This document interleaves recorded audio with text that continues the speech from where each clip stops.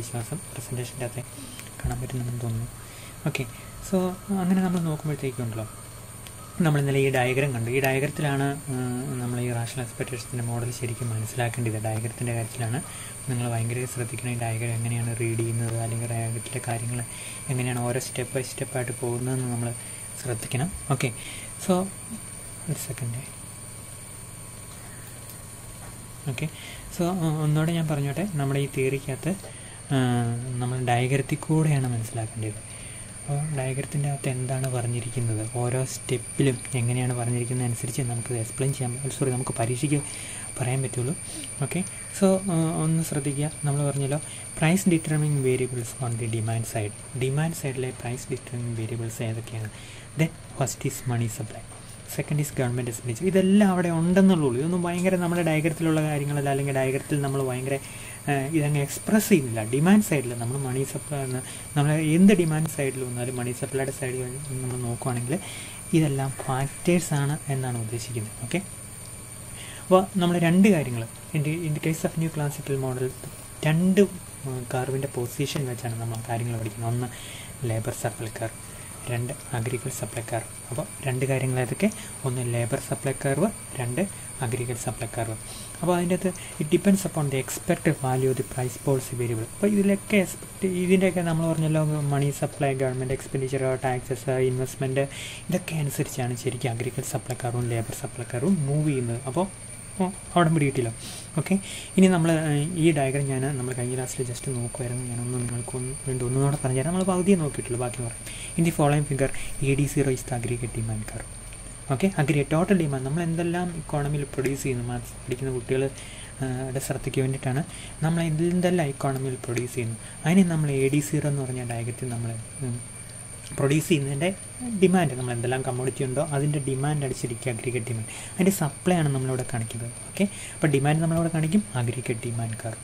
Okay, അത് കൂടുമ്പോൾ എന്ത് ചെയ്യും? ഡിമാൻഡ് കൂടുമ്പോൾ അഗ്രിഗേറ്റ് ഡിമാൻഡ് കർവ് മുകളിലേക്ക് ഷിഫ്റ്റ് ചെയ്യും. ഓക്കെ, അതുപോലെ സപ്ലൈ കുറയുമ്പോൾ ബാക്കിലേക്ക് ഷിഫ്റ്റ് ചെയ്യും. ഇത് സപ്ലൈ കർവാണ്. ഓക്കെ, അത്രയും പിടി കിട്ടിയല്ലോ. അപ്പോൾ നമുക്കിനി ആ കഴിഞ്ഞ ദിവസം പഠിച്ച കാര്യങ്ങൾ ജസ്റ്റ് ഒന്ന് അവിടെ തൊട്ട് തുടങ്ങിയപ്പോൾ SA0 is the aggregate supply curve. നമ്മൾ പറയുന്നത് rational expectations group where this is original supply curve, which depends on the price level that is derived from M0 money supply. അപ്പോൾ നമുക്കൊരു M0 മണി സപ്ലൈ നമ്മൾ ആദ്യം പറഞ്ഞായിരുന്നു. Money supply നമ്മളിവിടെ ഒരു ഡയഗ്രത്തിലും കാണിക്കുന്നില്ല. ഇവിടെ ഒരിടത്തും നമുക്ക് വേറൊത്തിരി കണ്ട് എംപ്ലോയ്മെൻറ്റ് ലെവലുണ്ട്, എംപ്ലോയ്മെൻറ്റിൻ്റെ ഡിമാൻഡ് ഉണ്ട്, അതുപോലെ തന്നെ എംപ്ലോയ്മെൻറ്റിൻ്റെ സപ്ലൈ ഉണ്ട്. അതെല്ലാം നമുക്ക് ടൈം പീരീഡിൽ N0, N1, N2 എന്നൊക്കെ നമ്മൾ പറയാം. ഓക്കെ, അതുപോലെ അഗ്രിഗേറ്റ് ഡിമാൻഡ് ഉണ്ട്, അത് AD0, AD1 ഉണ്ട്. പ്രൈസ് ലെവൽ ഇവിടെ രേഖപ്പെടുത്തിയിട്ടുണ്ട്, ഇൻകം ഇവിടെ രേഖപ്പെടുത്തിയിട്ടുണ്ട്, എംപ്ലോയ്മെൻറ്റ് ഇവിടെ നടത്തിയിട്ടുണ്ട്, വേജ് റേറ്റ് ഇവിടെ രേഖപ്പെടുത്തിയിട്ടുണ്ട്, അതുപോലെ സപ്ലൈ ഇവിടെ രേഖപ്പെടുത്തിയിട്ടുണ്ട്. ഓക്കെ, അപ്പോൾ അതുപോലെ long run supply, aggregate supply ഇവിടെ രേഖപ്പെടുത്തിയിരിക്കുന്നു. അപ്പോൾ അങ്ങനെ അതിനെ മനസ്സിലാക്കുക. Or initial position is point. അപ്പോൾ ഈ പോയിൻ്റ് നിങ്ങളൊന്ന് ശ്രദ്ധിക്കണം. ഞാനൊന്ന് ഡിലീറ്റ് ആക്കാം. നമുക്ക് പിടികിട്ടാൻ വേണ്ടി ചെറിയ നന്നായിട്ട് പിടി ഞാൻ ഡിലീറ്റ് ചെയ്യാവേ. ഒരു സെക്കൻഡ് ഡിലീറ്റ് ചെയ്തോട്ടെ. ഡിലീറ്റ് ചെയ്തു. ഓക്കെ, സോ നമ്മൾ തുടങ്ങുന്നത് അഗ്രിഗേറ്റ് ഡിമാൻഡ് കർവും സപ്ലൈ കർവും കൂടെ മീറ്റ് ചെയ്യുന്ന പോയിൻ്റ് ഇയിലാണ്. പോയിൻ്റ് ഇയിൽ നമുക്ക് ടോട്ടൽ എംപ്ലോയ്മെൻറ്റ് Y0 ആണ്. പിന്നെ നമ്മുടെ പ്രൈസ് ലെവൽ, ആളുകൾ എക്സ്പെക്ട് ചെയ്യുന്ന പ്രൈസ് ലെവൽ ഇപ്പോഴത്തെ P0 ആണ്. ഓക്കെ, അത്രയും കിട്ടിയല്ലോ. ഇനി നമുക്ക് അവർ ഇനിഷ്യൽ പൊസിഷൻ ഇസ് പോയിൻ്റ് കണ്ടല്ലോ അല്ലേ? Point shows the equilibrium between AD and AS. Okay, this is AD, this is AS, So this is AS and this is long run average cost, long run supply curve as well. ഇത് short run ആണ്. അപ്പോൾ രണ്ടും കൂടെ കൂട്ടുകൂടി എല്ലാം ഇവിടെ setup ആയിരിക്കുക. നമുക്ക് നോക്കുക, നമ്മൾ 3 കർവും കൂടെ ഒരുമിച്ച് കൂട്ടുക. Aggregate demand curve, aggregate supply curve, long run supply curve എല്ലാം കൂടെ കൂട്ടുന്ന പോയിന്റ്. അതാണ് നമ്മുടെ തുടക്കം. ആ തുടക്കം തന്നെയാണ് പിന്നെ നമ്മൾ മുമ്പോട്ട് പോകുന്നത്. നമുക്ക് തുടക്കം എവിടെയാണെന്ന് അറിയത്തില്ല. നമുക്ക് ഭയങ്കര ബുദ്ധിമുട്ടിപ്പോൾ നമുക്കറിയാം, തീരെ പറയാൻ പറ്റും. ഇത് long run aggregate supply curve, supply aggregate output of Y0. അപ്പോൾ ഔട്ട്പുട്ട് ഇവിടെയാണല്ലോ രേഖപ്പെടുത്തുന്നത്. ഇവിടെ ക്വാണ്ടിറ്റി ഓഫ് ലേബറാണ്. അപ്പോൾ Y0 നമ്മൾ പറഞ്ഞു. ഓക്കെ, ഒരു second. Okay, now Y0 initial price level is P0. What is that? Initial price level is P0. Understood? Okay, now corresponding to that, there will be labor demand curve N0. കുഴപ്പമില്ല, കാണാൻ പറ്റുന്നുണ്ടല്ലോ, ഞാൻ വരച്ചു, നിങ്ങൾക്ക് ബുദ്ധിമുട്ടാക്കുന്നില്ല. ഇത് N0. പിന്നെ അതിനുമായിട്ട് തന്നെ നമുക്ക് എന്തുണ്ട്, അതുപോലെ തന്നെ നമുക്ക് എന്തുണ്ട്, ഇവിടെ ഒരു W0 ഉണ്ട്. Okay, so W0. പിന്നെ അതല്ലാതെ നമുക്ക് W0 കിട്ടുമ്പോൾ എപ്പോഴാണ് നമ്മൾ ലേബർ സപ്ലൈ കർവും ലേബർ ഡിമാൻഡും കർവും കൂട്ടിമുട്ടുന്ന പോയിന്റാണ് എ. ആ പോയിന്റിന് കറസ്പോണ്ടിങ് ആയിട്ടുള്ള വേജ് റേറ്റ് ഇതാണ്, എംപ്ലോയ്മെൻറ്റ് ലെവൽ അതാണ്. അപ്പോൾ നമുക്ക് കുറേ കാര്യങ്ങൾ ഇക്വിലിബ്രിയം പുതുക്കും. Y0, P0 അല്ലേ. P0 എന്തൊക്കെയായിരുന്നു? അപ്പുറത്തെ ലേബർ മാർക്കറ്റിലെ N0 level of employment, W0 level of wage rate. ഇത്രയും കാര്യങ്ങൾ നമ്മൾ മനസ്സിലാദ്യം ഉണ്ടെങ്കിൽ ഈ തിയറി നമുക്ക് എക്സ്പ്ലെയിൻ ചെയ്യാൻ പറ്റും. ഓക്കെ, അപ്പോൾ മോഡൽ നമുക്ക് എക്സ്പ്ലെയിൻ ചെയ്യാൻ പറ്റും. അപ്പോൾ നമ്മളവിടെ തുടങ്ങുകയാണെ. Initial price level is P0 which is concern with money supply M0. Okay, the short run agriculture supply curve is SA0. Short run ആണ്. രണ്ടെണ്ണം നമുക്ക് തന്നിട്ടുണ്ട്, long run supply കർവും short run supply കർവും. Okay, long റണ്ണും short റണ്ണും എല്ലാം point ചെയ്യില്ല. അപ്പോൾ നമുക്ക് എല്ലാം ഇക്വിലിബ്രിയത്തിലാണ്. നമ്മൾ ഇനി തുടങ്ങും. ഇനിയാണ് സംഭവിക്കുന്നത് ഇനി ഗവൺമെൻറ് ഒരു പോളിസി ഇൻ്റർവെൻഷൻ നടക്കുമ്പോഴത്തേക്കും നമ്മുടെ എക്സ്പെക്ടേഷൻസ് മാറി ഇക്കോണമിയിൽ എന്ത് വരും എന്നുള്ള ഈ തിയറി പറയാൻ. In the corresponding labour market the equilibrium is at point A. Equilibrium is point A. Okay, point A എന്ന് പറഞ്ഞാൽ അവിടെ വരച്ചുകൊണ്ട് കാണാൻ പറ്റില്ല. പോയിന്റ് ഏതാണ്ട് കിടക്കുന്നുണ്ട്. പോയിന്റ് ഏതാണ്? ഇതുണ്ട്, പോയിന്റ് കണ്ടോ. ഓക്കെ, എവിടെ പോയിന്റ് ഇവിടെ എഴുതി വെച്ചേക്കുന്നത് അവിടെ. ആ point with intersection of the labour demand and labour supply curve NOS. Okay, NOD and NOS. NOD and D ചെറുതായിരുന്നു എഴുതേണ്ടത്, ഡി വലുതായപ്പോൾ എഴുതി. Okay, NOS. Okay, no imagine that money supply increases from M0. ഇതാണ് നമ്മൾ ഇതുവരെ എല്ലാം okay നമ്മൾ explain ചെയ്യുക. ഇനി നമ്മൾ എന്ത് imagine that money supply increase from M0 to M1. Other factors like the same remains the same എന്നാണ്. As a result of increase in money supply, the aggregate demand curve shifts from AD0 to AD1. AD0 to AD1. അപ്പോൾ money supply കൂട്ടുമ്പോൾ എന്തും കൂടെ കൂടാം, price ലെവലും കൂടെ കൂടാം. പക്ഷേ അന്നേരത്തേക്ക് ഡിമാൻഡ് കൂടുന്നതിൻ്റെ പ്രൈസ് ലെവൽ കൂടുന്നത്. ഓക്കെ, സോ ഇന്ത്യൻ ലെവൽ ഇതാണ് Y1. കിട്ടിയില്ലോ, no problem. ഞാൻ ഇടയ്ക്ക് സംശയമൊക്കെ ഡൗട്ടല്ലല്ലോ, ക്വസ്റ്റ്യൻസ് ഒക്കെ ചോദിക്കാം കേട്ടോ. നിങ്ങൾ അവിടെ ഇരുന്ന് ശ്രദ്ധിക്കുന്നുണ്ടോ എന്നൊക്കെ അറിയണ്ടേ അല്ലേ? അല്ലെങ്കിൽ ഭയങ്കര മോണോട്ടോണസ്. എല്ലാവരോടും ചോദിക്കാം. ആൻസറൊന്നും കൃത്യമായിട്ട് പറഞ്ഞില്ലെങ്കിലും കുഴപ്പമൊന്നുമില്ല, അറിയാവുന്ന രീതിയിൽ പറഞ്ഞാൽ മതി. റെസ്പോൺസ് വരുന്നുണ്ടെന്ന് അറിയാൻ വേണ്ടിയിട്ടാണ്. Okay, as A result of increase in money supply the aggregate demand curve shifts from AD0 to AD1. So ഇതാണ് നമ്മുടെ പ്രധാനപ്പെട്ട സംഭവം. നമ്മുടെ ഡെവലപ്മെൻറ്റ് ഇവിടെ നടക്കുന്നത്. Okay, then the shift in aggregate demand increase the price level two P0 from P0 to P1. അവിടെ നമ്മൾ കാണുന്നത് P0 നിന്ന് P1 നമ്മൾ എന്ത് പോവുക, പ്രൈസ് ലെവൽ കൂടുക. P0 നിന്ന് P1 പ്രൈസ് ലെവൽ കൂടുക. ഓക്കെ, അപ്പോൾ നമുക്ക് സ്വാഭാവികമായിട്ട് പുതിയ ഇക്വിലിബ്രിയം വരും. Okay, short run equilibrium. അപ്പോൾ ലോങ് റൺ അല്ല, ലോങ് റണ്ണിൽ നമ്മൾ മാറിപ്പോയി, ഇങ്ങോട്ട് മാറിപ്പോയി, മാറിപ്പോയി. അപ്പോൾ അങ്ങനെ then implication of this increased price level from P0 to P1 will be influenced in labor market. അപ്പോൾ ലേബർ മാർക്കറ്റിൽ അത് ഇൻഫ്ലുവൻസ് ചെയ്യും. ആ സിറ്റുവേഷൻ നമ്മളിവിടെ കാണുവാണ്. അതുകൊണ്ട് ലേബർ മാർക്കറ്റിൽ നമുക്ക് ഇൻഫ്ലുവൻസ് ചെയ്യുമ്പോൾ വേജ് റേറ്റ് അല്പം ഉണ്ട്. ഡിമാൻഡ് ഫോർ അഗ്രിഗേറ്റ് ഡിമാൻഡ് കൂടി, സാധനങ്ങളുടെ ഡിമാൻഡ് കൂടി, കൂടുതൽ ആൾക്കാർക്ക് ഐറ്റങ്ങൾ വേണം, പ്രൊഡക്ഷൻ കൂടി. അപ്പോൾ എന്ത് സംഭവിക്കും? ഡിമാൻഡ് ഫോർ ലേബർ കൂടി. പുതിയ equilibrium B. Demand for labour കൂടുമ്പോൾ വേജ് റേറ്റ് കൂടി. ശരിയല്ലേ? കൂടുതൽ എംപ്ലോയ്മെൻറ്റ് വന്നു അല്ലേ? N0 N1 കണ്ട് എംപ്ലോയ്മെൻറ്റ് വന്നില്ലേ? പോയിന്റ് B വന്നു.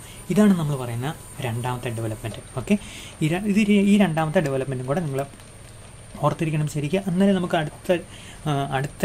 അടുത്ത റെസ്പോൺസ് എന്താണ് ഇവർ ചെയ്യാൻ പോകുന്നത്? ഈ ലേബറേഴ്സിൻ്റെ റെസ്പോൺസ് വെച്ചാൽ നമ്മൾ തീരെ മുമ്പോട്ട് വന്നു. ഓക്കെ, ശ്രദ്ധിക്കുക. Labour market situation Sean the next diagram. Okay, as a response to the increase in the price, labor demand curve shifts to from N0 to N1D. Okay, now the new equilibrium is point B. Point B എന്ന് പറയുന്ന പുതിയ equilibrium with the new wage rate W1 and employment N1 W1. പിടിയിട്ടില്ലോ, no problem. നമുക്ക് ഡയഗ്രത്തിൻ്റെ അകത്ത് development പിടിയിട്ടില്ലോ. Okay, now the equilibrium point is B with okay here employment increase to N1 as per the Keynesian model. ഇവിടെയാണ് നമുക്ക് ഈ theory നമ്മൾ ഈ ഒരു model പഠിക്കുമ്പോൾ നമുക്ക് ഒത്തിരി കാര്യങ്ങൾ പറയാനുണ്ട്. അതിലൊരു കാര്യം നിങ്ങളോട് ആദ്യം തന്നെ പറയട്ടെ. നമ്മൾ നേരത്തെ പറഞ്ഞു അതെന്നാണെന്നറിയാം, ഇവരുടെ ഏറ്റവും വലിയ കാര്യം ക്രിറ്റിസിസമാണ്. കെയ്ൻസിനെ ഇവർ ക്രിറ്റിസൈസ് ചെയ്തു. ഓക്കെ, സോറി കേട്ടോ, മോണിറ്റേഴ്സിനെയും ക്രിറ്റിസൈസ് ചെയ്തു, പക്ഷേ കെയ്ൻസിനെ സിവിയറായിട്ട് ക്രിറ്റിസൈസ് ചെയ്തു. അപ്പോൾ കെയ്നീഷ്യൻ മോഡൽ ഇവിടെ കണ്ട് തീരും. പുതിയ ഇക്വിലിബ്രിയം B വന്നു, everything is very fine, here it is T എല്ലാം വന്നു. ഇവിടുവരെ നമ്മൾ കണ്ടത് കെയ്നീഷ്യൻ തിയറിയിലെ ഡെവലപ്മെൻറ്റ്. ഇവിടെ നിന്ന് കെയ്നീഷ്യൻ തിയറി പറയാം നിൽക്കുക. പക്ഷേ എന്താണ് റാഷണൽ എക്സ്പെക്റ്റേഷൻസിൻ്റെ കൊണ്ടിരുന്ന ചേഞ്ച്? അവരെന്താണ് പറയുന്നത്? അവർ പറയുന്നതാണ് ഇനി വരുന്ന മാറ്റം ആണ് അവർ പറയുന്നത്. ഇതുവരെയുള്ളതെല്ലാം കെയ്ൻസും ഇവരും എല്ലാം സെയിമാണ്. As per the Kane model the developments earns here as the expectation level price level changes are not related with current level of policy variables. അപ്പം Okay, so remember, as per the Keynesian model, the development ends here as the expectation that price level changes are not related with the current level of policy. ഇനി ഒരു കാരണവശാലും ഇപ്പോൾ ഉള്ള policy ലെവലിനനുസരിച്ച് പുതുതായിട്ടൊരു ചിന്തിക്കാനുള്ള ശേഷി ജനങ്ങൾക്കില്ല. People are not rational, people are under money illusion in the Keynesian system. അപ്പം wage റേറ്റൊക്കെ price ലെവലും കൂടി വേജ് റേറ്റും കൂടി ഞങ്ങൾക്ക് കൂടുതൽ കൂലി വേണമെന്നും പറഞ്ഞുകൊണ്ട് ഇവരാരും ഒന്നും ചെയ്യാൻ പോകുന്നില്ല. അപ്പം കെനീഷ്യൻ സിസ്റ്റം ബിയിൽ അവസാനിച്ചു. കൂടുതൽ എംപ്ലോയ്മെൻറ്റ്, വേജ് റേറ്റ് കൂടുതൽ കിട്ടി, പ്രൈസ് ലെവലും കൂടുതലായിട്ട് വന്നു, മണി സപ്ലൈ കൂട്ടിയതിൻ്റെ ഫലമായിട്ട്. ഓക്കെ, ഇതാണ് കെനീഷ്യൻ തിയറി, ഇവിടെ കൊണ്ട് തീരുന്നു. പക്ഷേ under the rational expectations model the position of aggregate സപ്ലൈക്കർ and labour കർ do not remain fixed in the short run. Short റണ്ണിൽ പോലും ഇങ്ങനെ, ഇത് ഷോർട്ട് റൺ ആണല്ലോ, ഷോർട്ട് റണ്ണിൽ പോലും ലേബർ സപ്ലൈക്കറും ഈ സപ്ലൈക്കറും, അതായത് ഔട്ട്പുട്ട് സപ്ലൈക്കർ, ഇത് ഔട്ട്പുട്ട് സപ്ലൈക്കറോ അല്ലെങ്കിൽ സപ്ലൈ ഓഫ് ഔട്ട്പുട്ട് കാർ, നമുക്ക് എൻവാട്ടർ അഗ്രിഗേറ്റ് സപ്ലൈക്കർ എന്നൊക്കെ പറയാം ഷോർട്ട് റണ്ണിലുള്ള. ഇത് രണ്ടും ഷിഫ്റ്റ് ചെയ്യാതിരിക്കുക. ഇത് ഷിഫ്റ്റ് ചെയ്യുമെന്നാണ് ആര് പറയുന്നത്? റാഷണൽ എക്സ്പെക്ടേഷൻ പറയുന്നതിൻ്റെ കാരണം നോക്കാം. This is because in the rational expectation model the adoption of expansionary policies, okay, the adoption of expansionary policies are fully anticipated in response to the situation of recession or rise in unemployment that may emerge. Hence, the public will anticipate the price level change as a result of money supply expansion of M1, and as a result of the public action, price level may increase to P1E. Okay, അപ്പോൾ ഇവിടെ നമ്മൾ പറയുന്നതെന്നറിയോ, ഒരു second, public will anticipate price level. Public എന്ത് ചെയ്യുന്നറിയോ? Price level change anticipate ചെയ്യും. Okay, അതുകൊണ്ട് എന്ത് ചെയ്യുന്നറിയോ, അവർ കൂടുതൽ എന്ത് ചെയ്യും, കൂടുതൽ അവർ നമുക്ക് പറയുകയാണെങ്കിൽ വേജ് റേറ്റ് അവർ കൂടുതലായിട്ട് ഡിമാൻഡ് ചെയ്യും. അതാണ് റാഷണൽ എക്സ്പെക്ടേഷൻസ് മോഡൽസ് പറയുന്നത്. The rice in expected price level will cause workers to demand more money wage. ഇതാണ് പ്രധാനപ്പെട്ട. അപ്പോൾ ഇനി പ്രൈസ് ലെവൽ P1 കൂടി, P1 അങ്ങനെ പ്രൈസ് ലെവൽ ഇനിയും കൂടും. അതനുസരിച്ച് ഇവർ കൂടുതൽ എന്ത് ചെയ്യും, വേജ് റേറ്റ് ഡിമാൻഡ് ചെയ്യും. This increase demand for money wage is the real change brought up by RE school. Rational expectations group പറയാറ് എത്ര കണ്ട് മണി സപ്ലൈ കൂടിയോ അതിനനുസരിച്ച് പ്രൈസ് ലെവൽ കൂടും. ആ പ്രൈസ് ലെവൽ കൂടുന്നതനുസരിച്ച് ഇവരെന്ത് ചെയ്യും, വേജ് റേറ്റും കൂട്ടാൻ ആവശ്യപ്പെടും. Workers here know the possible outcome of the price level increase. അപ്പോൾ അതുകൊണ്ട് അവർ പ്രൈസ് ലെവൽ ഇൻക്രീസ് ചെയ്യുന്നതിനേക്കാളും അല്ലെങ്കിൽ അത്രയും കൂടുതലായിട്ട് ഞങ്ങൾക്ക് വേജ് റേറ്റ് കൂട്ടണമെന്ന് പറഞ്ഞിട്ട് അവർ സമരം ചെയ്യും. As A result the demand for higher money wages, two things happen. അപ്പോൾ അവർ കൂടുതൽ മണി ഡിമാൻഡ് ചെയ്യും. രണ്ട് കാര്യങ്ങളാണ്. ഒന്ന്, ലെഫ്റ്റ്വേർഡ് shift in the labour സപ്ലൈക്കാർ N1.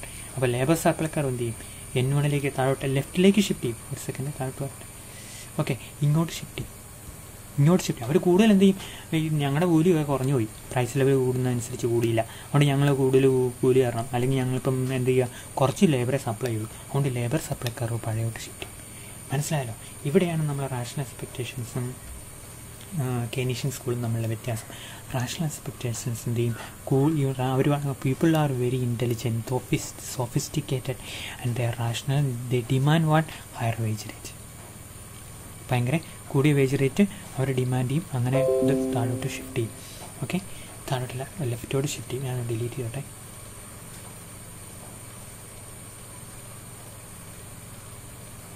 Okay, second, ലെഫ്റ്റോട് shift aggregate സപ്ലൈക്കാർ of output SS1. അപ്പോൾ അതുപോലെ തന്നെ ലേബർ ഇങ്ങോട്ട് ഷിഫ്റ്റ് കഴിഞ്ഞാൽ കുറച്ച് ലേബറേ വരുന്നുള്ളൂ. കുറച്ച് ലേബറേ വരുന്നുള്ളെങ്കിൽ, കുറച്ച് എംപ്ലോയ്മെൻറ്റ് ഉള്ളെങ്കിൽ, കുറച്ച് തൊഴിലാളി വരുന്നെങ്കിൽ കുറച്ച് ഔട്ട്പുട്ടേ വരുള്ളൂ. ശരിയല്ലേ? അപ്പോൾ ഈ SAS എന്ത് ചെയ്യും, ഇങ്ങോട്ട് ഷിഫ്റ്റ് ചെയ്യും. ഓക്കെ, അപ്പോൾ രണ്ട് ഷിഫ്റ്റിംഗ് നടക്കും. എന്തുകൊണ്ടാണ് ഈ രണ്ട് ഷിഫ്റ്റ് വരുന്നത്? So people find that as A result of increase in money supply to M1, the price level has increase to P1. So they will demand for higher wage rate, or in other ways they will shift the labor supply curve to the left. Okay, when the labor supply curve is shifting to the left, the output also will shift to the left. Okay, pretty low. ഇതാണ് അതിൻ്റെ adjustment process. Rational expectations നമുക്ക് Keynes ആണ് ഈ point B, പക്ഷേ ഇവരങ്ങനെയല്ല. എന്ത് ചെയ്യുന്നു, ഇവിടെ നിന്ന് ഇങ്ങോട്ട് ഷിഫ്റ്റ് ചെയ്യും കാര്യങ്ങൾ. ലേബർ സപ്ലൈ ഷിഫ്റ്റ് ചെയ്യും. അവർ കൂടുതൽ മണി വേജ് ഡിമാൻഡ് ചെയ്യുന്നുണ്ട്.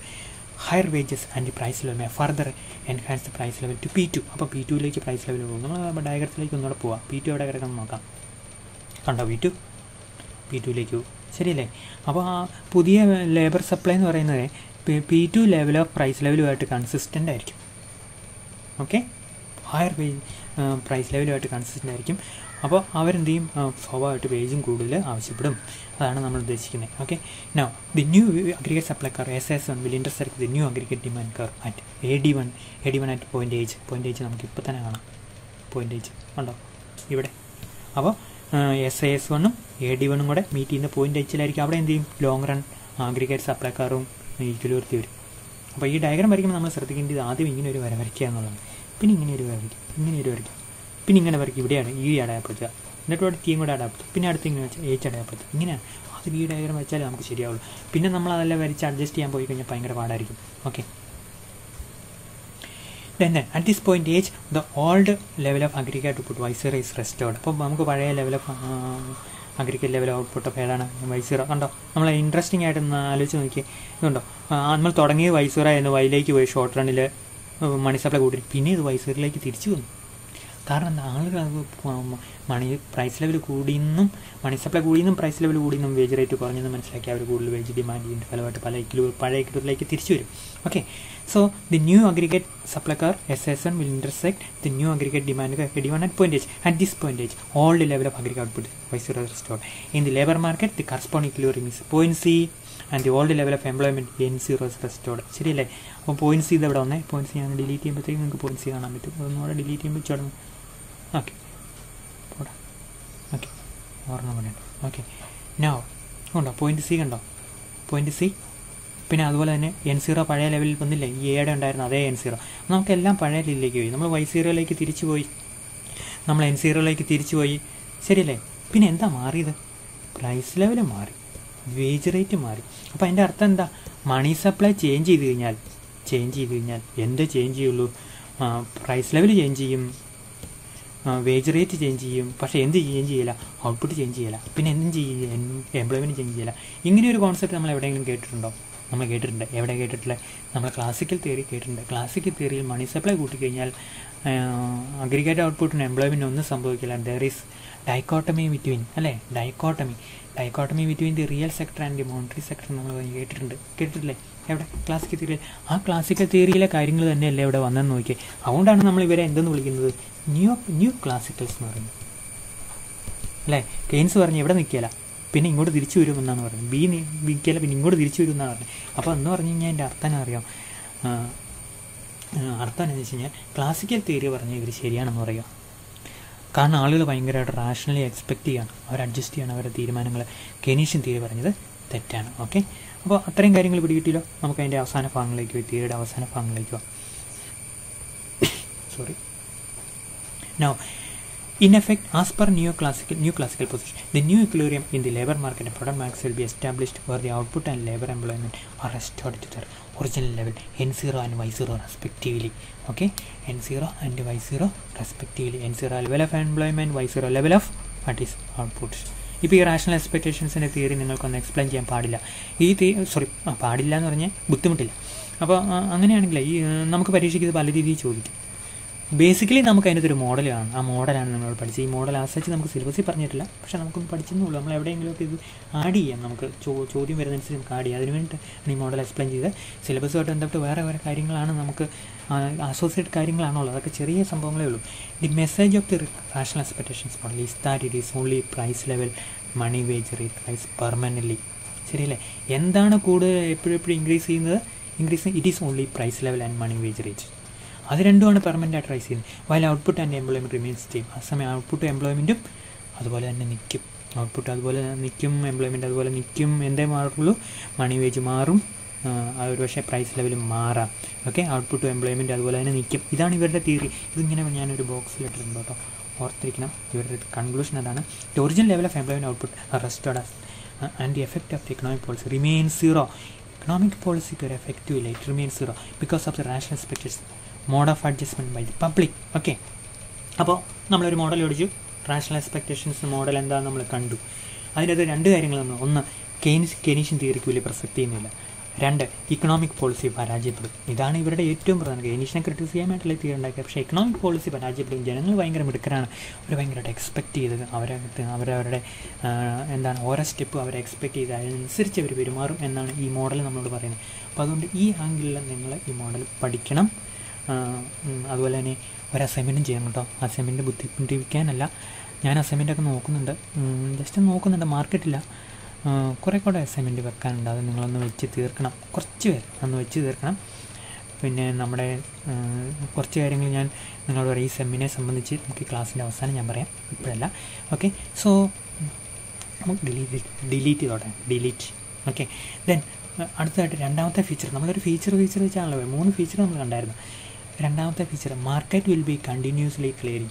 എപ്പോഴും മാർക്കറ്റ് കണ്ടിന്യൂസ് ആയിട്ട് ക്ലിയർ ചെയ്യും. അവിടെ സിറ്റുവേഷൻ മോശമായിട്ട് ഒരിക്കലും നിൽക്കില്ല എന്നാണ് ഇവർ പറയുന്നത്. Market continue. The new classical economics assume that all markets continuously clear, supply is equal to demand situation വരുമെന്നാണ് ഇവർ പറയുന്നത്. They assume that the economy is in a state of continuous equilibrium, both in the short run and the long run, where all market conditions clear in the economy. നമ്മൾ ആ ഇക്വിലിബ്രിയത്തിൽ കണ്ടല്ലോ, ഏതാണ് ആ ഡയഗ്രത്തിലേക്ക് just നോക്കുമ്പോൾ കണ്ടോ, ഇന്ന് ടിയിലേക്ക് എച്ചിലേക്ക് തിരിച്ചു വന്നു, എന്ന് ബിന്ന് സിയിലേക്ക് തിരിച്ചു വന്നു, എന്തായാലും N0 തിരിച്ചു വന്നു, N0ലേക്കും തിരിച്ചു വന്നു, Y0ലേക്കും തിരിച്ചു വന്നു. So market will be continuously clearing. ഇതാണ് ഇവരുടെ ഏറ്റവും വലിയ idea. Prices and wages adjust ഇൻസ്റ്റൻറ്റനിയസ്ലി to clear market. അതാണ് നമ്മൾ ഇതിനൊരു കാരണം എന്താ, പ്രൈസ് ലെവൽ വളരെ പെട്ടെന്ന് അഡ്ജസ്റ്റ് ചെയ്യും, വേജ് റേറ്റും ഭയങ്കര പെട്ടെന്ന് അഡ്ജസ്റ്റ് ചെയ്യും. അപ്പോൾ അതിനനുസരിച്ചുള്ള അത് കാരണം എന്താ, ആളുകൾക്ക് ഭയങ്കര പെട്ടെന്ന് അവർ റിയാക്ട് ചെയ്യുന്നത്, ഭയങ്കര എക്സ്പെക്റ്റേഷൻസ്. അപ്പോൾ അതിനനുസരിച്ച് അവരെന്ത് ചെയ്യും, റെസ്പോൺസ് ചെയ്യും. അപ്പോൾ റെസ്പോണ്ട് ചെയ്യുന്നുണ്ട് ഇക്കണോമിക് ആക്ഷൻസ് ഒക്കെ പെട്ടെന്ന് എന്ത് ചെയ്യും, ഫോളോ അപ്പ് ചെയ്യും. അപ്പോൾ ഇക്വിലിബ്രിയത്തിലേക്ക് വരുമെന്നാണ് ഇവർ പറയുന്നത്. Price and wages adjust instantaneously എന്ന് പറഞ്ഞാൽ എന്താണ്, പെട്ടെന്ന് കേട്ടോ, to clear markets. The economy is in a state of continuous equilibrium, both in the short run and the long run, where all markets clear or get cleared. Okay, the new classicals differ from Keynesians and Montrose. Keynesians assume that the economy may remain in a state of disequilibrium due to slow price adjustment. Montrose assume that the economy may be in disequilibrium in the short run and attain equilibrium in the long run, as price and wages are fairly flexible and markets have a tendency to clear. അതാണ് അപ്പോൾ ഇവരുടെ new classical differ from കെനീഷ്യൻസ്. Okay, അപ്പോൾ എന്താണെങ്കിലാണ് differ ചെയ്യുന്നത് നമുക്കറിയാം. Keynesian assume that the economy may remain state of decline to the slow price adjustment പെട്ടെന്ന് നടക്കില്ല. അപ്പോൾ economy എന്ത് ചെയ്യും, ഡിസിക്വിലിബ്രിയത്തിലായിരിക്കും എന്നാണ് ആര് പറയുന്നത്, കെയ്ൻസ് പറയുന്നത് കേട്ടോ. ആര് പറയുന്നത്, കെയ്ൻസ്. മോൺട്രീസ് പറയുന്നു that economy may be in disequilibrium in the short run and equilibrium in the long run. Short റണ്ണിൽ disequilibrium ആയിരിക്കും, ലോങ് റണ്ണിൽ ഇക്വിലിബ്രിയം അറ്റൈൻ ചെയ്യും എന്നൊക്കെയാണ് ഇവർ പറയുന്നത്. അപ്പോൾ റാഷണൽ എക്സ്പെക്റ്റേഷൻസ് വളരെ പെട്ടെന്ന് അവർ പറയുന്നത് വെച്ചാൽ വളരെ പെട്ടെന്ന് തന്നെ ഇക്കോണമി എല്ലാ ഇക്വിലിബ്രിയത്തിലേക്ക് വരുമെന്നാണ് പറയുന്നത്. അപ്പോൾ നമ്മൾ റാഷണൽ എക്സ്പെക്റ്റേഷൻസിൻ്റെ ഒരു മോഡൽ പഠിച്ചു. മോഡൽ എങ്ങനെ കൈകാര്യം ചെയ്ത് നമുക്ക് അവരുടെ പ്രഡിക്ഷൻസ് മനസ്സിലായി, കെയ്ൻസിൻ്റെ ക്രിറ്റിസിസം മനസ്സിലായെന്നല്ല പഠിച്ചു. ഓക്കെ, മനസ്സിലായി കാണുമല്ലോ അല്ലേ. പിന്നെ നമ്മൾ എന്തുകൂടെ പഠിച്ചു, റാഷണൽ എക്സ്പെക്റ്റേഷൻസിൻ്റെ പ്രതികരണം പഠിച്ചു. പോളിസി അഡ്ജസ്റ്റ്മെൻ്റ് ഒക്കെ പരാജയമാണ്. നമുക്കിപ്പോൾ ഈ ചോദ്യം ചോദിക്കുക, പോളിസി ഇൻ്റർവെൻഷൻ നമുക്ക് അങ്ങനെ പറയാം. ഗവൺമെൻറ്റിൻ്റെയും സെൻട്രൽ ബാങ്കിൻ്റെയും പോളിസി ഇൻ്റർവെൻഷൻസ് വലിയ മെച്ചമാകുകയില്ല. എന്താണ് അത് ആളുകൾ അനുസരിച്ച് റെസ്പോണ്ട് ചെയ്തത് പോളിസി എഫക്റ്റീവ് ആകുകയില്ല എന്നാണ് ഇവർ പറയുന്നത്, ആ റാഷണൽ എക്സ്പെക്റ്റേഷൻസ്. ഇനി നമുക്ക് അടുത്ത ടോപ്പിക്ക് അതും കൂടെ പറയാം. എത്ര സമയമല്ലായുള്ളൂ, ഇനി നമുക്കൊരു 10 മിനിറ്റ് കൂടെ ഉണ്ട് ഇതിൽ സുഖമായിട്ട്. അപ്പോൾ നമുക്ക് ലൂക്കാസിൻ്റെ ക്രിട്ടിക്കിൽ നോക്കാം. സിലബസിലുള്ള കേട്ടോ, ലൂക്കാസ് ക്രിട്ടിക് വേണം. Then let me delete one part. Then one of the main contributions of the neoclassical economics is the Luca's critique, which brings limitations using economic models to continuously predict economic actions of the people. എന്താണ് Lucas critic എന്ന് പറയാം? Lucas critic ഇക്കണോമിക്സിൻ്റെ തന്നെ വലിയൊരു ക്രിറ്റിസിസമാണ്. ഇദ്ദേഹം പറഞ്ഞെന്നറിയോ, ഈ Robert Lucas rational എക്സ്പെക്റ്റേഷൻസിൻ്റെ God father. അദ്ദേഹം പറഞ്ഞു, നമ്മൾ ഇക്കണോമിക് മോഡൽ വെച്ച് ആളുകളുടെ റെസ്പോൺസ് പഠിക്കാൻ പോയി കഴിഞ്ഞാൽ പരാജയമായിരിക്കും. ഒരു ഇക്കണോമിക് മോഡലിനും മാക്രോ എക്കണോമിക് മോഡലിനും ജനങ്ങളുടെ ബിഹേവിയറിനെ, ജനങ്ങളുടെ റെസ്പോൺസിനെ, അല്ലെങ്കിൽ ജനങ്ങൾ ഡിമാൻഡ് സപ്ലൈ ആയിട്ടുള്ള കാര്യങ്ങളെ പഠിക്കാൻ അല്ലെങ്കിൽ അതിനെക്കുറിച്ച് പഠിക്കാൻ അവർക്ക് പറ്റൂല എന്നാണ് പറയുന്നത്. ഓക്കെ, അപ്പോൾ ഞാനൊന്ന് വായിക്കാം. നമ്മളത് കണ്ടു ലൂക്കാസിൻ്റെ ക്രിട്ടിക്ക്. അതുകൊണ്ട് തിയറിയൊക്കെ ഡെവലപ്പ് ചെയ്യുമ്പോഴേ ഏറ്റവും പ്രധാനപ്പെട്ട ഹ്യൂമൻ എലമെൻറ്റും കൂടെ അല്ലെങ്കിൽ മാർക്കറ്റ് എലമെൻറ്റും കൂടെ നമുക്ക് അതിൻ്റെ അകത്ത് ഇൻട്രൊഡ്യൂസ് ചെയ്യേണ്ടി വരും. അതാണ് ലൂക്കാസ് പറഞ്ഞത്. One of the main contribution neoclassical economics, Luca's critique, which brings limitations use of economic models continuously to predict economic actions to people. The critic says that it is naive എന്ന് പറഞ്ഞാലോ, നമ്മൾ പഴയെന്ന് എപ്പോഴും പഠിക്കുമല്ലോ, അതാണ് naive എന്ന് പറയുന്നത്. Not accurate to predict that the effects of the change in economic policy depends entirely on the relation of historical data. പഴയ ഡേറ്റയിൽ നിന്ന് നമ്മൾ ഒരിക്കലും ഒരു കാര്യം പഠിക്കാമെന്ന് വിചാരിക്കേണ്ട. പുതിയ കാര്യങ്ങൾ പുതിയ സിറ്റുവേഷൻസ് നമ്മൾ നോക്കേണ്ടി വരും, പുതിയ കാര്യങ്ങളായിരിക്കും. അപ്പോൾ പഴയത് ഹിസ്റ്റോറിക്കൽ ഡാറ്റ വെച്ച് നമുക്കൊരിക്കലും ഇക്കണോമിക് ട്രെൻഡ് ആക്കാൻ പറ്റില്ല. ഇതാണ് ലൂക്കാസ് ക്രിട്ടിക്. ഇത് കൂടുതൽ നമുക്ക് അതിൻ്റെ തുല്യ ഭയങ്കരമായിട്ടൊന്നുമില്ല. അതായത് ഇക്കണോമിക് തിയറിയിലെ മോഡലുകളിലും അത്ര പ്രഡിക്റ്റബിൾ അല്ല, അല്ലെങ്കിൽ യൂസബിൾ അല്ല, ഡിപ്പെൻഡബിൾ അല്ല എന്നാണ് ഇദ്ദേഹത്തിൻ്റെ മോഡൽ ഇദ്ദേഹം നമ്മളോട് പറയുന്നത്. അതുതന്നെയാണ് ലൂക്കാസ് ക്രിട്ടിക് എന്ന് പറയുന്നത്. Lucas critic thus ഡിമൈൻസ് economics about Caution to be taken while conducting economic analysis. Economic analysis നടത്തുമ്പോൾ നമ്മൾ വളരെ ശ്രദ്ധിച്ച് നടക്കണം. പഴയ മോഡൽസൊന്നും നമുക്ക് വർക്കൗട്ട് ചെയ്യാൻ പറ്റില്ല. മാത്തമാറ്റിക്കൽ മോഡൽസൊക്കെ നമുക്ക് പറയാൻ പറ്റില്ല. ആളുകളുടെ എക്സ്പെക്ടേഷൻസ് പെട്ടെന്ന് മാറും. അഡ്ജസ്റ്റ് ചെയ്യും. Lucas critics suggest that if a prediction is to be made about a macroeconomic policy, several deep parameters or micro foundations, this is very important, like technology and resource constraints, individual preference, etc. are to be considered. അപ്പോൾ ഇതെല്ലാം നമ്മൾ പരിഗണിച്ച് technological മാറ്റവും micro foundations ഒക്കെ കണക്കിലാക്കി വേണം നമ്മൾ ഓരോ models ഉണ്ടാക്കാൻ, അല്ലെങ്കിൽ പഴയ മോഡലൊന്നും പ്രയോജനപ്പെടുകയില്ല. This micro foundation determine the individual behaviour. കൊണ്ട് Lucas it is essential to have A micro economic foundation four micro economics. അപ്പോൾ മാക്രോ എക്കണോമിക്സിന് ഒരു മൈക്രോ എക്കണോമിക് ഫൗണ്ടേഷൻ വേണം. As micro economics is the outcome of what happens to every market in the economy or house holds and firms not act according to their goal oriented behaviour. Okay, അപ്പോൾ Lucas critic പറയുന്നുണ്ട് കേട്ടോ. എന്നാലും ഞാൻ അതിൻ്റെ important point മാത്രം പറഞ്ഞിട്ട് conclude ചെയ്യാം. കാര്യം പിടികിട്ടിയല്ലോ. നമ്മൾ പഴയ മോഡൽ വെച്ചൊന്നും, അല്ലെങ്കിൽ മാത്തമാറ്റിക്കൽ ഒരു മോഡലോ ഹിസ്റ്റോറിക്കൽ ഡാറ്റ വെച്ച് നമുക്കൊരിക്കലും എന്താ പറയുക ഈ പ്രഡിക്ഷൻസ് നടത്താൻ പറ്റില്ല. The attempt to highlight the limitations of Taylor made economic models were contained in one of the most influential article macroeconomics econometric policy evaluation. അദ്ദേഹത്തിൻ്റെ ഒരു വർക്കായിരുന്നു കേട്ടോ. സോറി, ആ വർക്കിൽ അദ്ദേഹം ഈ ടൈലർ മെയ്ഡ് ഇക്കണോമിക് മോഡൽസിൻ്റെ പരാധീനങ്ങളെല്ലാം നമുക്ക് ഹൈലൈറ്റ് ചെയ്യുന്നുണ്ട്. The new classical economics, Lucas and others do not agree with the Keynesian and monetary analysis that the workers form their expectations of current level and inflation rate on the base of past behavior price level. Past behaviour price level വെച്ചല്ല, മറ്റു പലത് വെച്ചാണ്, അല്ലെങ്കിൽ മറ്റ് പുതിയ കാര്യങ്ങളൊക്കെ വെച്ചാണ് ആളുകൾ അവരുടെ ആക്ടിവിറ്റീസ് നടത്തുക. അവരുടെ എക്സ്പെക്ടേഷൻസാണ് പ്രധാനമായിട്ടും. The question the Keynesian monitors with that there is slow adjustment price expectation. ഒരു കാരണവശാലും സ്ലോ അഡ്ജസ്റ്റ്മെൻ്റ് ഇല്ല. ആളുകൾ എപ്പോഴൊക്കെ പ്രൈസ് കൂടിയോ അതിനനുസരിച്ച് പെട്ടെന്ന് വേജ് എക്സ്പെക്ട് ചെയ്യും. Okay, for analysis of the effect of price, these expectations can be assumed to remain constant in the short run. Okay, the advocates of rational expectations argue that such formulation of expectations is quite simplistic and naive. അപ്പം അങ്ങനെ നമ്മൾ പഴയ ആളുകൾ പയ്യെ adjust ചെയ്യുള്ളൂ. അപ്പം government ചുടമെടുക്കാണ്ട് പെട്ടെന്ന് policy നടത്തും. അപ്പോൾ ആളുകളെ തെറ്റിദ്ധരിപ്പിച്ച് അല്ലെങ്കിൽ അവരുടെ റെസ്പോൺസ് വരുന്നതിന് മുമ്പ് നമുക്കൊരു ഇക്കണോമിക് പോളിസി ബെനിഫിറ്റ് ഉണ്ടാക്കാം എന്നൊന്നും വിചാരിക്കേണ്ട. According to them, people quickly form and revise there expectations using all വെരിയബിൾ information and ഇന്റർലി predict the changes in prices and form their expectation on that basis. Okay, നമ്മൾ പറഞ്ഞ കാര്യങ്ങൾ തന്നെയാണ്. If the expectations R rational then the policy change by the government will be anticipate the people. ഇതാണ് ഏറ്റവും പ്രധാനപ്പെട്ട conclusion. നമ്മൾ rational എക്സ്പെക്ടേഷൻസിൻ്റെ ഒരു അവരുടെ എല്ലാ ഫൈൻഡിങ്സിൻ്റെയും ഒരു ഹൃദയം അല്ലെങ്കിൽ ലോജിക്ക് എന്ന് പറയുന്നതാണ്. എക്സ്പെക്ടേഷൻസ് ആളുകളുടെ റാഷണൽ ആണെങ്കിൽ പോളിസി ചേഞ്ച് ഗവൺമെൻറ്റിൻ്റേത് ആ ആളുകൾ പെട്ടെന്ന് ആൻറ്റിസിപ്പേറ്റ് ചെയ്യും, അതിനനുസരിച്ച് റെസ്പോണ്ട് ചെയ്യും. അപ്പം ഗവൺമെൻറ്റിൻ്റെ പോളിസി ഇൻ്റർവെൻഷന് ഒരു പ്രസക്തി ഉണ്ടാവില്ല എന്നാണ് റാഷണൽ എക്സ്പെക്ടേഷൻസ് ഗ്രൂപ്പിൻ്റെ പൊതുവായ നിലപാട്. അതനുസരിച്ച് അതുകൊണ്ട് തന്നെയാണ് ഇദ്ദേഹം പറയുന്നത് അങ്ങനെ ആളുകൾ ഇങ്ങനെ പയ്യെ റെസ്പോണ്ട് ചെയ്യും, അല്ലെങ്കിൽ നമ്മൾ ആളുകൾ അവരുടെ പ്രൈസ് എക്സ്പെക്ടേഷൻസ് ഒക്കെ സ്ലോ ആണ് എന്ന് വിചാരിച്ച് നമ്മൾ മോഡൽ ഉണ്ടാക്കിയ ആ മോഡലിന് വലിയ ഗുണമൊന്നും കാണുന്നില്ല, ആ മോഡൽ നമുക്ക് ഉപയോഗിക്കാൻ പറ്റിയില്ല എന്നാണ് ലൂക്കാസിൻ്റെ ക്രിട്ടിക്ക് പറയുക. ഓക്കെ, സോ ഞാൻ നിർത്തിക്കോട്ടെ. അപ്പോൾ ഇത് നിങ്ങൾ നോക്കണം, വായിച്ച് നോക്കണം. ഒരു അസൈൻമെൻറ്റ് ചെയ്യണം കേട്ടോ. ഞാൻ അസൈൻമെൻറ്റിനെ കുറിച്ച് ഞാൻ നിങ്ങളോട് ചോദിക്കാം. എത്ര പേജ് നിങ്ങൾക്ക് ചെയ്യാൻ ബുദ്ധിമുട്ടുണ്ടോ എന്നുള്ളത് നിങ്ങൾ ജസ്റ്റ് ഞാനിപ്പോൾ ചോദിക്കാം. എന്തെങ്കിലും ബുദ്ധിമുട്ടുണ്ടോ അപ്ലോഡ് ചെയ്യുന്നതിലൊക്കെ എന്തെങ്കിലും ഉണ്ടെന്ന് ചോദിക്കാം. വേറെ എന്തെങ്കിലും മാറ്റങ്ങൾ വരുത്തണോ എന്നുള്ള കാര്യങ്ങളൊക്കെ ഞാൻ ചോദിക്കാം. അപ്പോൾ ഈ നോട്ട് അവിടെ നിന്ന് എടുക്കുക.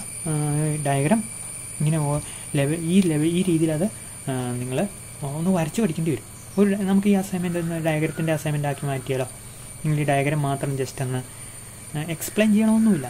വീട്ടിൽ ഇരുന്ന് ഈ ഡയഗ്രാം ഒന്ന് വരച്ചിട്ട് നമുക്ക് എന്ത് ചെയ്യാം, ഒന്ന് ഫോട്ടോ എടുത്ത് അപ്ലോഡ് ചെയ്യാം. ഈ ഡയഗ്രത്തിൻ്റെ പോക്കൊക്കെ എങ്ങനെയാണ് കാണാൻ പറ്റില്ല. ഈ ഡയഗ്രത്തിൻ്റെ പോയിൻ്റൊക്കെ കാണാൻ പറ്റുന്നുണ്ടോ? ഒരു സെക്കൻഡേ സോറി കേട്ടോ.